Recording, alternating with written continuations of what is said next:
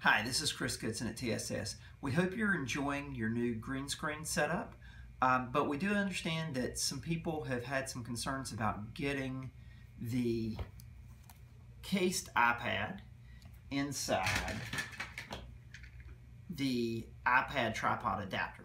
So I'm going to give you a little tutorial on that and make sure that you understand how that works. It is very important not to take the iPad out of the protective case because these new iPads are small enough that they can actually slip out of this pretty easily unless they're in the case. So let me show you some details on how to get this into this. So this is the tripod adapter. It's a nifty little doodad. It has a mounting lug right here that screws on top of the bolt of your tripod.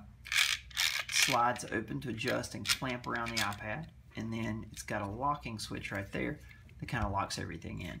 What I'm noticing is that the padding that protects, that's there supposedly to protect the back of your iPad, the padding on these that we've got this time seems to be a little thicker than some of the padding before. And what happens is that makes it really hard to get your iPad to lock in there.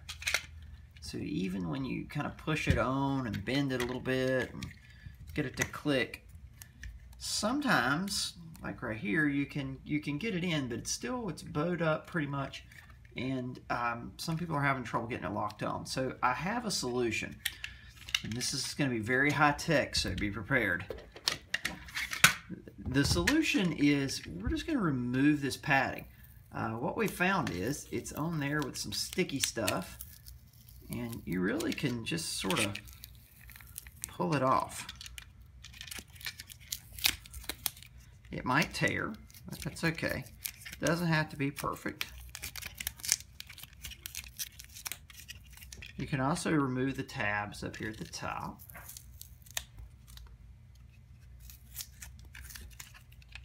And now, when we go to lock this thing in, the notches are still going to fit a little tight at the bottom, but you'll notice it fits much better at the top. And now when we press in a little bit and turn the lock, we've got a good solid grip. And you can even adjust the bottom ones a little bit if you need to. Once you do that, it should fit in there really well. And once again, it's just really important not to take the iPad out of the case, because these iPad Air 2s are so thin that they will at times slide out of this adapter. So I hope that solves your problem. If you have any questions, please talk to your tech facilitator.